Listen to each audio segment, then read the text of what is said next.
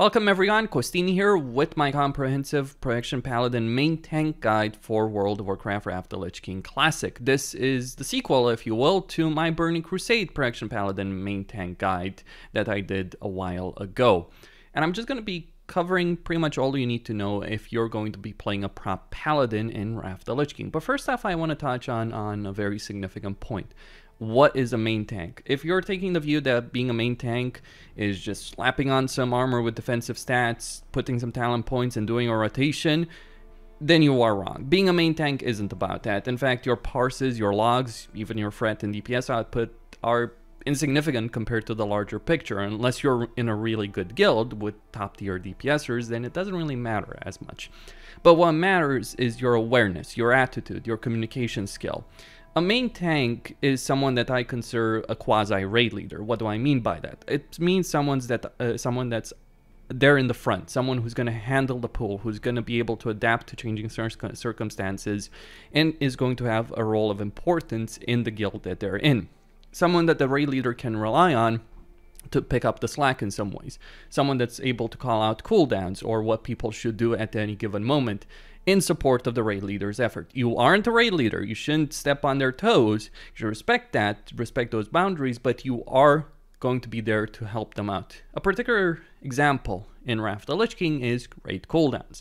There's a lot of external cooldowns that the tank may receive, but it is that tank's job to call them out when need be. Like, say, for instance, Paladins have Hand of Sacrifice in Wrath the Lich King, which is a very powerful external cooldown, or Discipline Priest with Pain Suppression. And you need to be able to handle those cooldowns in a quick and effective manner. You want to have a raid cooldown add-on which is going to tell you who in your raid has that in an ideal fashion, though you don't strictly need it. But what you need is to have awareness, to be aware of what's going on, to be aware of the strengths and weaknesses of your raiding team, and crucially, to play together in a team. Tanking isn't a solo job. I feel that mistaken perception that did exist for a very long time in the game, though perhaps also nowadays, is that tanking is about like people like Kungan who are elevated to godhood. But even people like Kungan, they played in a team. They played with other tanks that they could rely on. They could work together with those tanks. And that is a critical aspect about being a main tank in any guild. It's not just about you. It's about you and one or two or three more people that you're playing with. It is important to establish at least a good working relationship with your fellow tanks. You don't need to be friends, you don't need to even like each other, but you do need to be able to work together in a quick and effective manner. That is going to be important. So tone down the ego, play together with other people, communicate, play to your strengths, play to your weaknesses. If on a certain boss you're better for the off-tanking job, just let the other guy tank the boss and you handle what's actually important. Sarfarian, for instance, is a perfect example of that. The most important job on this boss isn't who tanks the big bad Drake, it's the guy who handles all of the ads. It's kind of a miserable job if I'm being honest with you, but it is the most important job that you can have when you're tanking this particular boss. In Illidan, for instance, who tanks the flames is far more important than who tanks the boss, from my perspective. So it does matter how you work in the team, how you communicate, and play into your strengths and your weaknesses, dependent on your class, dependent on your spec, dependent on the people involved. So don't view tanking as something, oh, put on some armor, go in front of the boss, press some buttons. That isn't what matters. Being aware, playing together as a team, being an asset to your raiding team, that is what is significant for any tank in World of Warcraft. I see so many tanks, so many people, rather, that just spend some talent points, put on armor, and they think they're tanks. And then whenever a mechanic comes up that requires them to adapt or something happens that they didn't expect, they just collapse and the raid wipes because of it. You are going to play an integral role to your guild's success or failure as a tank, perhaps more so than any other person or any other role in the guild. And having a good tanking team is crucial. For instance, on a particular Wrath server, Angerfard, I played in Dream State with a fellow called Item. I believe he's still playing in Dream State. He's still one of the guys in charge of Dream State. And we got along pretty well as a tanking team, and as a result of that, we enjoyed a good deal of success on this server, because we played together as a team. What are the differences between Wrath and Burning Crusade? Well, in Burning Crusade, the way I would describe the Paladin is you're a melee caster, a melee mage, if you will. You're basically a guy wearing plate, going in melee, and using AoE spells, specifically Consecration, to generate threat. You still have Consecration in Wrath, but because of the abilities of Hammer and Shield of Righteousness, which scale based on physical stats, and physical stats like weapon DPS, block value, rely on hit, and expertise, you really turn into the holy warrior that Paladins should have been from the start, instead of the weird combination of mage and mage wearing plate, which is what the vanilla and BC Paladins are about. So you really become a powerful holy warrior. Now, if you want to know what you need to do in the transition from Burning Crusade to Wrath, the only thing I can tell you is getting physical rings, physical tank rings, like the ones that druids would use or warriors would use, though you have more in common with warriors than druids because you care about block value. Getting those kind of items like block value, hit, expertise is going to matter quite a bit for yourself as a prop paladin. In the description of this video, you will find a link to an item set that I've made, like a very good item set that you can have and get in the Wrath pre-patch that you can then use in Wrath of the Lich King itself. It's this one in particular on 70 upgrades. Now, what you need to know about the items like Helm of Uther's Resolve is the items themselves will change, the plate items in particular will change from having spell damage and healing to having strength or melee stats in general. So you don't have to worry about tier items or offset pieces, plate offset pieces, though you may worry about weapons. You will want a melee weapon, like Brutal Gladiator's Pummeler or some other tanking weapon. You shouldn't worry too much about Wrath of the Lich King pre-raid gearing, by the way, at least from TBC, because you can replace a lot of things. Though I would worry about things like rings, necks, shoulders, etc., because some items can be difficult to replace. Though I'll make a detailed gearing guide for the pre-patch, for pre-raid, and tier 7 gearing later on, once we actually get the tools and we see what the stats are on the items in the Wrath of the Lich King beta. But all you need to know in terms of difference is you're no longer using spell power, because you can get it through a talent.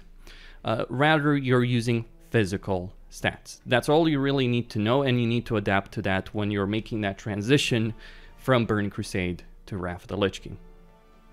Now let's talk about two things that make prop paladins extremely powerful in Wrath. I mean, their holy damage is very useful from a threat and damage perspective, but their survivability is what makes them kings in terms of tanking ability.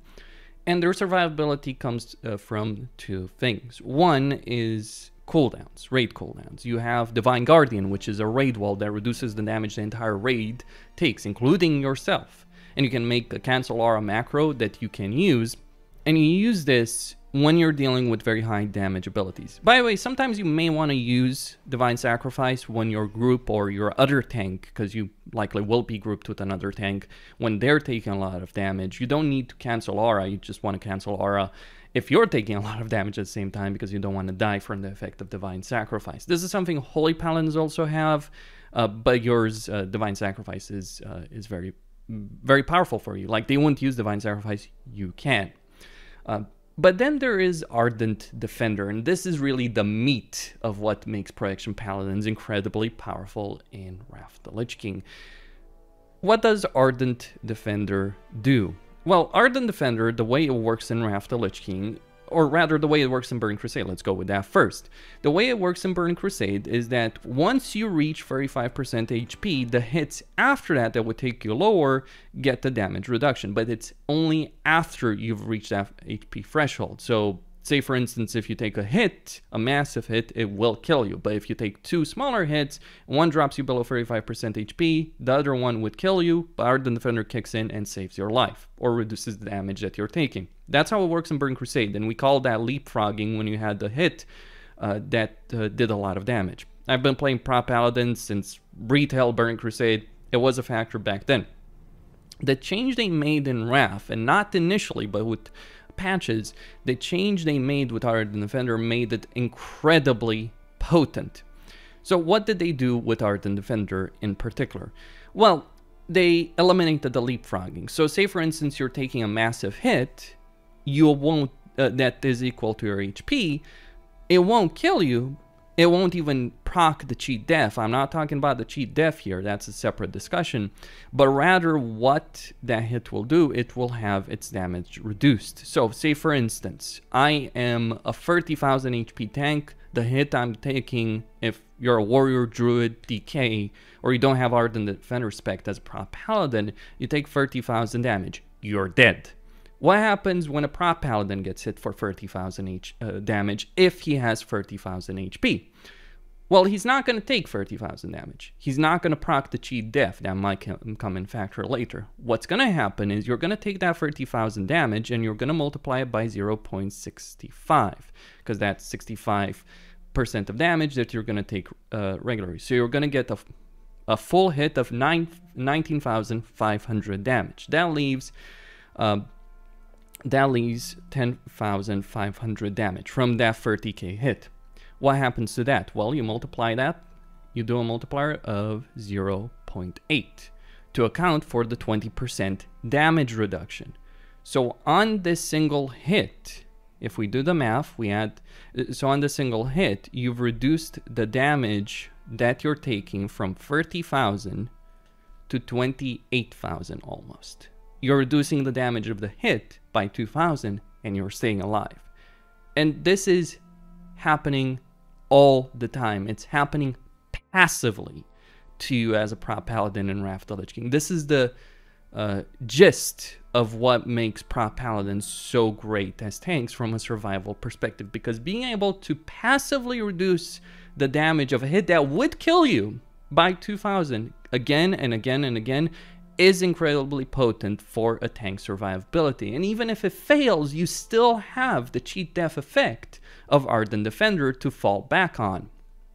This is what makes prop paladins so incredibly strong, because not only can they survive hits that would kill other tanks with the cheat death, but they can prevent it from proccing in the first place, because they just take less damage. 2,000 damage may not seem like a lot, but one of the things to understand is that the way a lot of Wrath of the Lich King bosses, or the majority of Wrath of the Lich King bosses, the way they work when it comes to abilities that can kill tanks, they're not doing constant damage by and large. Things like Algalon are the exception, not the rule. Algalon does a lot of consistent damage, but he's the exception. By and large, what happens is like the Sendragosa or Saffron situation, where they have special attacks that will do a significant amount of damage in a single hit.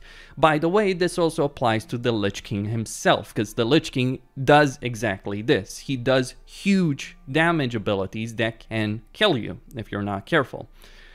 And so a prop paladin is much better at surviving the vast array of abilities that work like this. By the way, that 30,000 HP and damage that I'm talking about, to have an understanding what 30,000 HP means, 30,000 HP is what you'd get unbuffed with close to tier 7, Nax 2.0, best in slot, gearing from 25 men. After that, you'll probably end up like 60,000 or 70,000 in Ice Crown Citadel. And it always scales, by the way. It always scales. It's based on your HP. What's the problem with this? Because there are some issues with this, of course. Well, it means that you're very dependent on your stamina, more so than other tanks, though stacking stamina is the go-to method for every tank, but you care about them more than they do. And the other factor is that it causes spiky damage.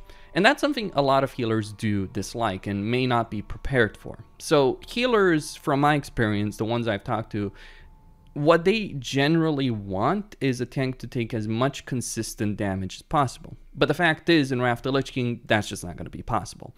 Not only because, well, bosses have very high damaging abilities that they use on an interval, but because you also have tank cooldowns. A lot of cooldowns, internal, external cooldowns that you'll be using. Healers just need to adapt to the fact that tanks will take more damage sometimes and a lot less damage other times, depending on the cooldown or the talents that the particular tank has, or the class that the particular tank does have. It's something they need to play around with, but it's also something you need to be to consider as a tank, because it's something you need to be aware of, because it is going to affect how you're going to get healed. Now, with that said, let's talk about talent builds. I'll actually start with a leveling build for anyone that's interested in that. Like, if you want to level a paladin from 1 to 80, well, first off, I'd recommend you not do it, because leveling is probably going to be a miserable experience given the fact that Blizzard has added the boost and they've removed the random dungeon finder. But if you want to do it, and I'm sure some people will do, what I recommend is going like this. It's 5 points Benediction, 2 points Improved Judgments, 3 points Heart of the Crusader, and a level 20 Seal of Command, with 2 points in Pursuit of Justice. After you've spent these points, you want to start going into the protection tree, Divine Strength, all that, as far as you can go. And you want to keep doing this until you're like either 50, so you can get Avenger Shield, or you go until 60, where you can get Hammer of the Righteous, and then you respec, and you get Hammer of the Righteous. After that, after you get Hammer, you spend 51 points in the protection tree to be able to get Hammer. After that, you just want to start spending points in Retribution. But anyway, what's your baseline talent build? Actually, talk a bit more about leveling, just to not forget this. One of the things you want to pick up while leveling is to get the glyph of Seal of Command. One of the problems you'll have while leveling as a paladin is mana. You just don't have any mana regeneration. Spiritual Attunement is a talent in deep prot, and it can take you a lot of time. Blessing of Sanctuary is just not going to give you enough mana, so you need some way to get mana back, and the only way really is Glyph of Seal of Command until you're 72, then you get Divine Plate. But yeah, Seal of Command will, a Glyph of Seal of Command will give you 8% of your base mana each time you use a Judgment with Seal of Command active. Alright, so in terms of talent builds, Divine Strength 5 points for the 15% strength bonus. This is not just attack power, it's also block value. 5 points in Anticipation for the 5% dodge, 3 points in Improved Righteous Fury for 6% damage reduction, 5 points in Toughness for 10% armor. Armor still matters, it's not as important as stamina for you. You don't have, like, usually when it comes to armor, the conversion rate is like 1 point of stamina equal 10 points of armor. For you, it's not quite like that. Stamina is more useful, but you still want a lot of armor. Then 2 points Divine Guardian, 1 point Blessing of Sanctuary, 3 points Improved Devotion Aura. You should be spec'd into this, and Holy Paladin shouldn't spec into it. I'm tempted to just talk about the Holy Paladin tree, but one of the things Holy Paladins want is not Improved Devotion Aura. They want Improved Blessing of Wisdom and Improved Concentration Aura. If you're playing Holy Paladin, don't sacrifice these two. They're very useful, far more useful than you having Improved Devotion Aura, which a prop Paladin should have. Unless you really, really want Reckoning, which isn't going to be that important for them. Then 3 points in Improved One-Handed Weapon Specialization, 2 points in Sacred Duty for the extra stamina, and the cooldown reduction on Divine Protection, which is your shield wall. 1 point in Holy Shield, 1 point in Spiritual Attunement. Don't go 2 points, it's not really needed, and you want the talent points for some other things. There are plenty of ways to gain mana outside of Spiritual Attunement. Spiritual Attunement, you do want to spend 1 point because you do want to gain some mana back, but you don't want to focus too much on it. It's not going to be your primary mana regeneration. Divine Play will be. Hell, even Sanctuary can be regenerate a lot more mana than that. 3 points in Ardent Defender for the reasons I listed earlier about why it's so important. 3 points in Combat Expertise, Stamina, Chance to critically hit, and 6 Expertise is quite a lot. 3 points Redoubt for the extra block value, so you're doing more damage and taking less damage at the same time. 1 point Avenger Shield, 3 points Touch by Light. Touch by Light is what makes your Consecration worth a damn as prop Paladin, because you're going to focus on melee stats, you're going to focus on strength and block value, expertise, all that. This is how you convert that strength into spell damage, which Consecration still uses in Wrath of the Lich King. Then 2 points in Guarded by Light. Reduces spell damage taken and gives you 100% chance to refresh the duration of your Divine Plea. This is important because you want to keep Divine Play during a boss fight 100% up, actually. You want to keep Divine Play as often as possible up, because it's your way of regenerating mana. And this is the talent that allows you to do it, as well as reducing the spell damage you're taking. 3 points in Shield of the Templar, you need to spend these. Reduce all damage taken by 3% and grants your Avenger Shield a 100% chance to silence. Really nice to get those casters in melee. And then 1 point in Hammer of the Righteous. Do you spend 2 points? Do you bother with Judgments of the Just? Vast majority of situations, no. Why is that? Well, because for any DK, Frost DK specifically, will have the ability to reduce attack speed, as well plenty of other people. in a much better fashion. It isn't worth spending the points in Judgment of the Just unless you're really running without anyone in a group, specifically for 10-man heroic raiding, that just doesn't have a way of reducing attack power. Maybe then you're tempted to do so, but the vast majority of times, like 90%, 80-90% of the time, it's not worth it. Okay, moving on to the Retribution tree. Don't bother with the Holy Tree. It doesn't exist. Like, you might be tempted, oh, Seals of the Pure can be useful. No. Your Seals and Judgment damage is not the primary method of you generating damage. Hammer of the Righteous and Shield of Righteousness are. You're focusing on improving their damage, not improving your seal damage. Your seal damage, your auto attacks, reckoning, all that, they are completely useless or relevant compared to just increasing your damage with Hammer of the Righteous and Shield of Righteousness. So anyway, moving to Retribution, find points in Deflection. If you're struggling with mana and you might, depending on how Blizzard does the damage, you might want to spend some points in Benediction instead, but that's, I don't believe you will need to do so. Maybe in tier 7 and like next 10 potentially, but honestly most of the time it won't be needed. 2 points in Improved Judgment. Some people say, oh, you only need to spend 3 points, but reality is, you spend only 1 point in Improved Judgment, you're not going to be able to access the tree here. I guess you could only spend 1 point and then just get 1 point in Benediction or something like that. Personally, I just spent 2 points, just have that cooldown reduced. It isn't going to matter for your regular rotation, the difference between 1 or 2 points, but in other situations, Burst Threat particularly can be useful. Okay, so you've unlocked Seal of Command, Conviction, and Pursuit of Justice. 2 points in Pursuit of Justice, 3 points in Conviction, and then you get Crusade. Okay, so you have 2 points left. What do you do with these 2 points? You could just pro them into Conviction. As an example, get that 5% crit. The reason this matters is because it's going to increase your crit chance with Hammer and Shield. And Hammer and Shield, as I've said again and again, are your primary methods of generating threat. Everything else is insignificant in comparison to that. Don't view, I'll talk about the rotation in just a bit, but don't view the rotation, don't view the Prop Paladin as having a rotation. You don't have a rotation, you have a priority list. And your priority goes Shield, Hammer, Shield, Hammer, Shield, Hammer. Something like that. Judgment is a filler, Consecration a filler, everything else is a filler in comparison to that. But I'll talk about rotation in just a second. But okay, you can spend 5 points in Conviction. Or you can get 1 point in Seal of Command. For boss tanking, Seal of Command is worthless. You don't use it. The reason you don't use it is because of Seal of Vengeance. And the reason you want to use Seal of Vengeance doesn't come even to its damage. If it was just purely about damage, I would say it's not really worth bothering too much about. You could use Seal of Righteousness for all that mattered. But it comes down to this glyph. Glyph of Seal of Vengeance. You get 10 expertise, which is quite a lot, while Seal of Vengeance or Seal of Corruption are active. Now, you get 6 expertise from combat expertise. You get 10 from the Glyph of Seal of Vengeance. What that means is your baseline expertise from talents is 16. How much expertise do you want? 60 for the parry expertise cap, which you will want to achieve. The point here is you don't want to use Seal of Command when you're tanking bosses.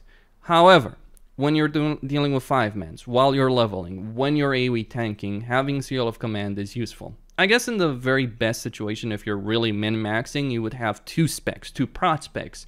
One with Seal of Command, so you can use it for AoE situations, and one with 5 points in Conviction. But I'd say in a lot of cases, you can go just fine with Seal of Command. I'm not too fond of this, but it depends on what you're tanking. Like, say, for instance, if you're going to be in that situation where you're tanking ads on boss, or you're dealing with a lot of trash constantly, or mass pulling a lot of trash, you will want to have Seal of Command, but it's a very specific situation. What about Vindication, the chance to reduce attack power? From my perspective, in a 25-man raiding situation, it's the job of warriors or druids to reduce the attack power, or even warlocks. Put the Curse of Weakness on the target to reduce the attack power of a target. But if you don't have them, like in the 10-man situation, you're only running one warlock, you don't have a druid, you don't have a feral druid bear to help you tank, or you don't have a DPS warrior, then yeah, you might want to get these 2 points in Vindication. Keep in mind that you are sacrificing crit, which is sacrificing single target threat, and people can absolutely go bananas in terms of single target threat in Wrath of the Lich King. It wasn't a factor on retail, but private servers have certainly disproven that, and I think in Classic we've seen so far how important single target threat can be, or threat in general can be. That's one of the reasons I don't want to spend the point in Zeal of Command, because 1% crit is worth more than Zeal of Command in terms of the vast majority of boss tanking. Okay, so those are your talents. This is your general setup talent build.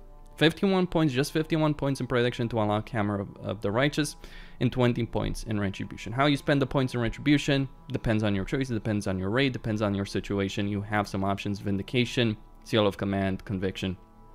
There's some choices there. Some people will firmly argue in favor of spending points in Reckoning.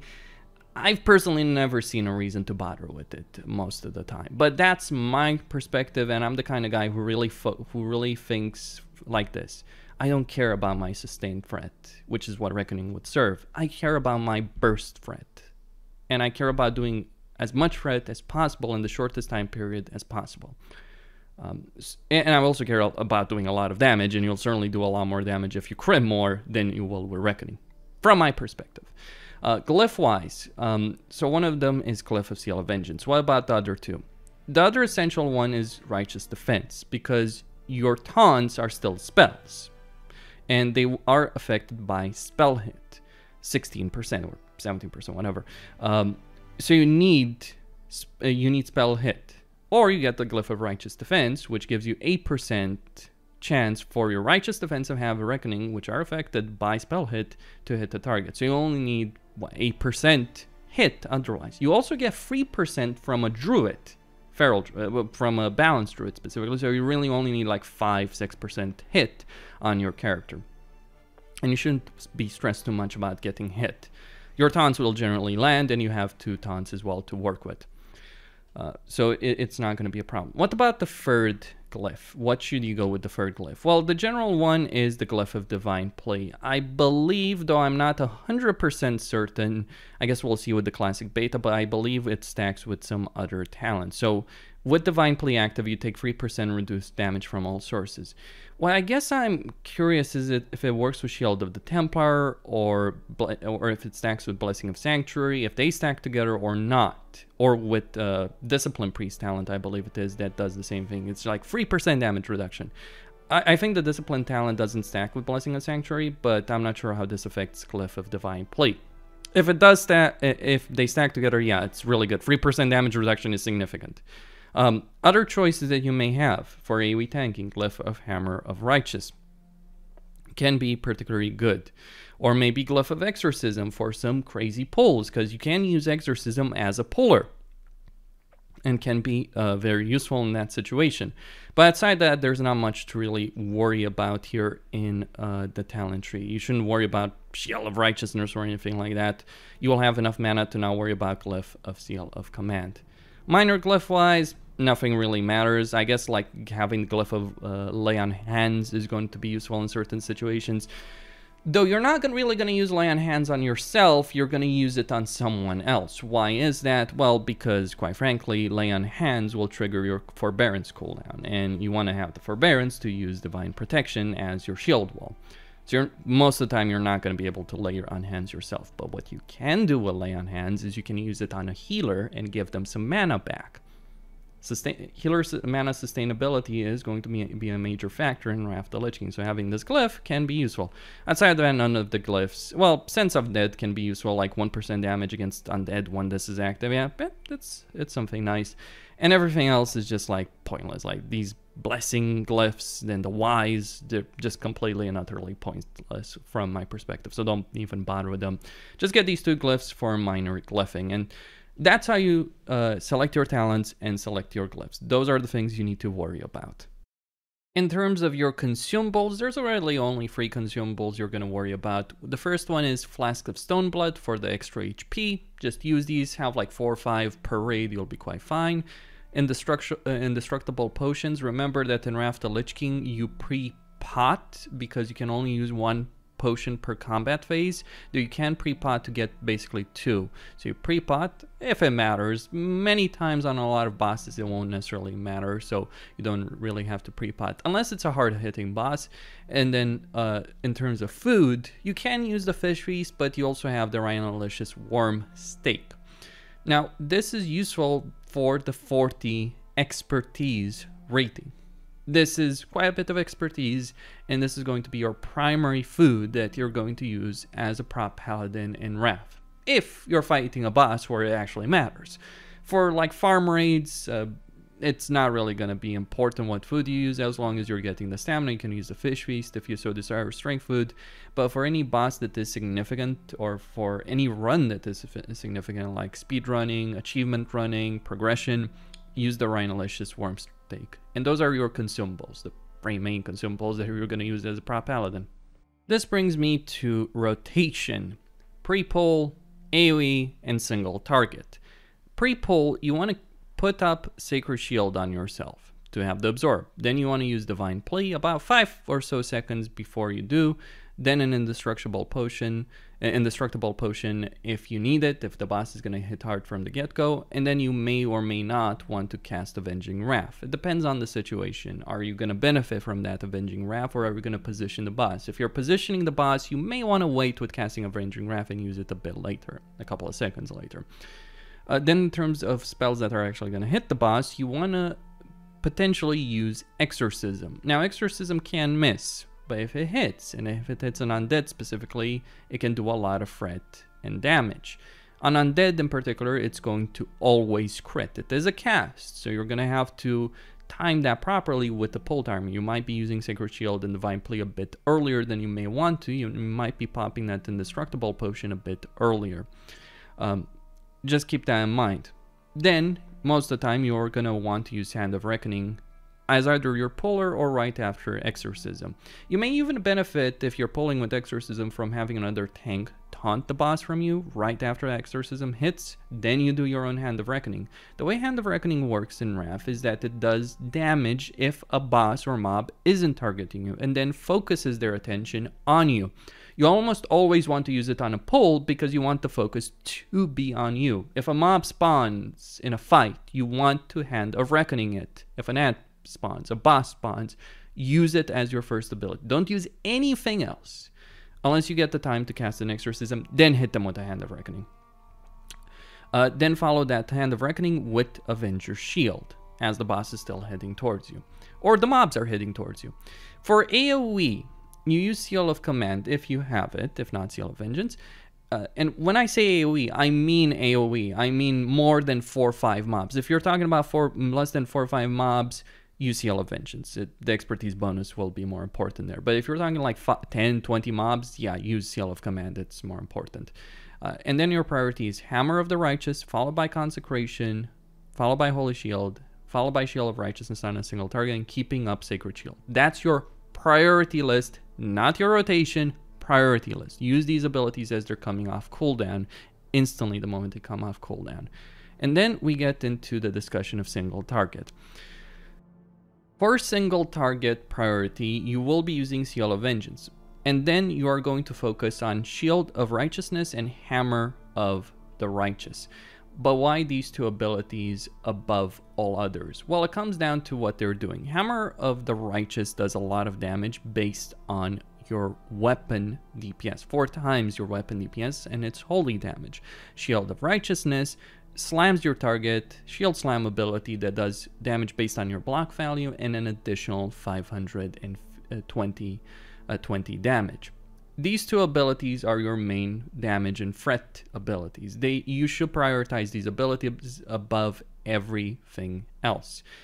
However, which one should you use over the other? Well, it depends on your gearing.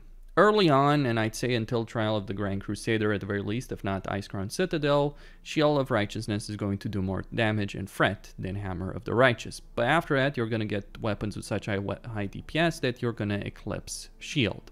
So it's going to change dependent on the gear that you have. But there's more to this story than just that, because Blizzard does love to mess with people.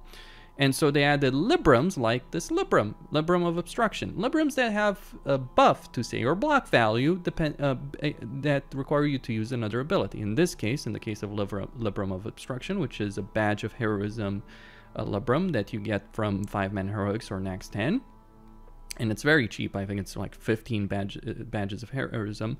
You get, whenever you use a judgment, 352 block value for 10 seconds. So you want to use this, you want to use Judgment to get this buff, it is a buff, before you shield slam.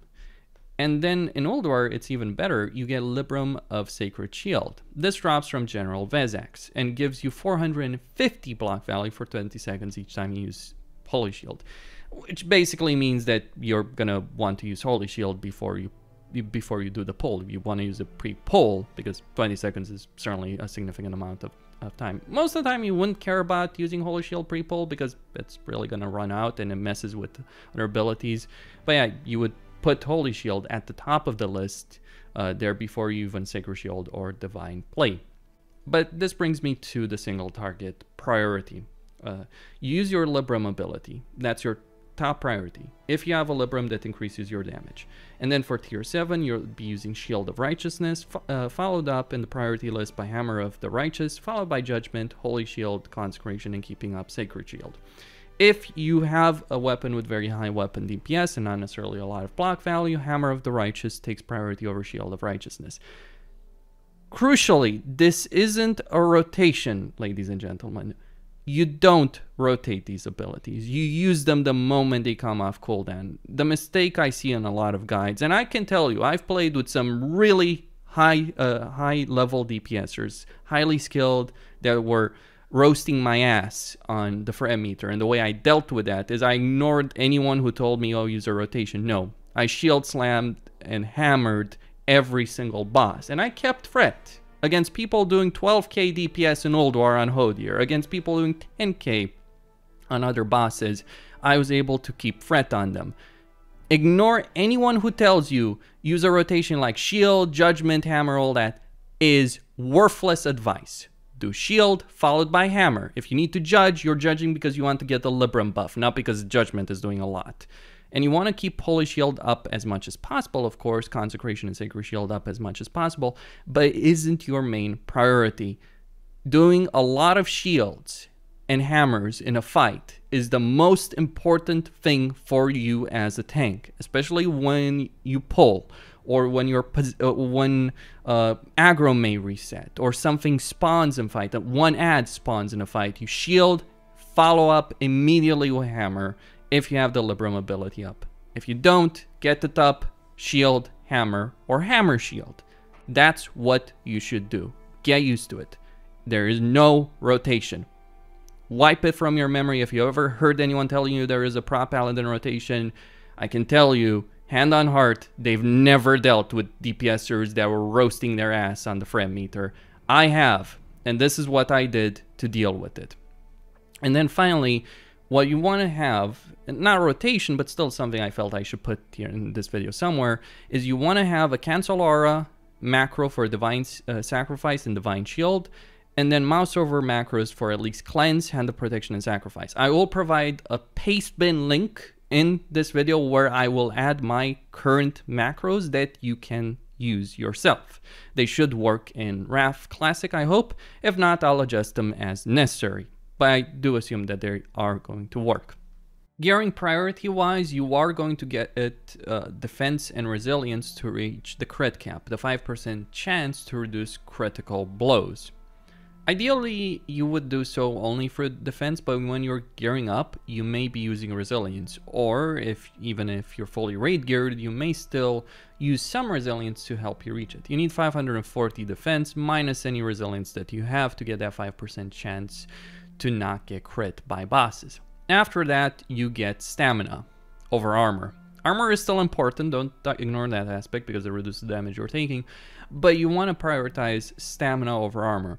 Though many times you will get pieces that have quite a lot of armor on them, may have a bit less stamina, but you want to use the armor pieces, like some legs in World War and an Ice Crown Citadel are really good for this.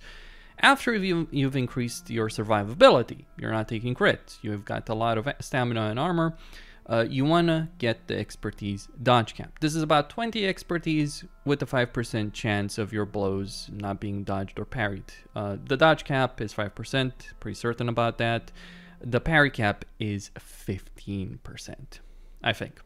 Could be wrong a bit on this, you know, exact values are, I could be wrong on exact values, but that's But what's important here really is you want to get the dodge cap, whatever that is, and you want to get the expertise parry cap eventually. As for this final row, you have hit, block value, and expertise that are going to be important for your threat. Your hit cap is 8% for physical, 6% plus improved fairy fire for your taunts. You're not gonna get the spell hit cap. You do have the 8% glyph, 8% chance to hit with your taunts from glyphs. Most of the time, I don't really prioritize hit too much.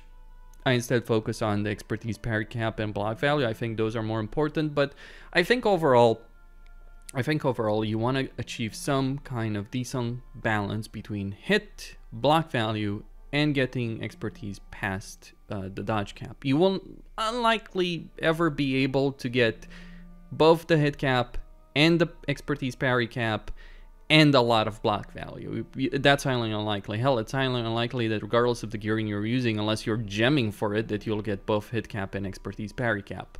Unless you're talking about very high level gearing, and even then, not so much. So there are trade-offs, but I think you prioritize expertise, then you do a balance between hit, block value, and the parry cap on expertise. Like get the dodge cap, then balance those other stats out. And that's all you need to know about the Protection Paladin in Wrath of the Lich King Classic. We pretty much got all we wanted coming from Burning Crusade into Wrath of the Lich King. We got much better single target threat, burst threat, cooldowns, raid cooldowns, personal cooldowns. Prop Paladins became a lot stronger, and we ended up surpassing warriors in pretty much every single way with the exception of AoE tanking. And that's what warrior tanks got reduced to in Wrath of the Lich King. The best AoE tanks in the game, garbage on bosses. Oh. That was a twist of fate. Justice, I call it. When I was playing Burning Crusade on retail, I found myself in so many situations where a lot of guilds flat out refused to even take me and even consider me, regardless of my gearing experience, awareness, communication, just because I was playing a prop paladin and I wanted to main tank. And it's like, well, that's a job for a warrior. We just want you to tank ads, if even that. But things did end up changing for the better in Wrath. Though I speak of the Paladin being the best tank in Wrath, that's really something that took a while to develop. When Wrath launched, we were all bending the knee to the Death Knight overlords. Not even the Blood DKs, just Death Knights in general with their hybrid specs, cooldowns, etc. Though Blizzard did make changes that tweaked Death Knights and made them a lot less overpowered. They're still pretty strong, a very strong class as a DPSer. I mean, the meta in Wrath from a raiding perspective is going to be DK, Lock, Mage, and Paladin. Like, those are the classes you're going to stack. Maybe Druids and Priest to a lesser extent, but yeah, that's kind of how things are going to be in Wrath of the Lich King Classic. I hope you all enjoyed this. If you have any questions or want to give me any feedback, feel free to hop on the Discord or leave a comment in the comment section. The link to this Discord is in the description of this video. Check out the paste bin for the macros, the cancel Lorem macros, the mouse over macros that I've made. Hopefully they will work in Classic. If they don't, I will update that paste bin as necessary. And for everyone that does enjoy my content, for all of you that have supported me over the years, I want to say thank you. I want to say especially big thanks to Jay, Vakre, Alain, and Anthony, among many others that have shown their support in one way or another over the years. I wouldn't be here without that support, so huge thanks. And to anyone who's willing and able to do so, consider donating via PayPal or Patreon, or join the YouTube channel membership. Would certainly be very useful. These kind of videos take a lot of time and effort and dedication to do. I've been playing a prop paladin for 15 years, and I think one of the things to understand about playing any class or role very well in WoW, it's not something you should ever get comfortable with. You always have something more to learn, new things to discover, ways to improve your gameplay, your UI, your playstyle, your awareness, your communication, all that. It's always a constant journey of self-improvement, if you want to call it that. So stay tuned, boys and girls, because there is more coming.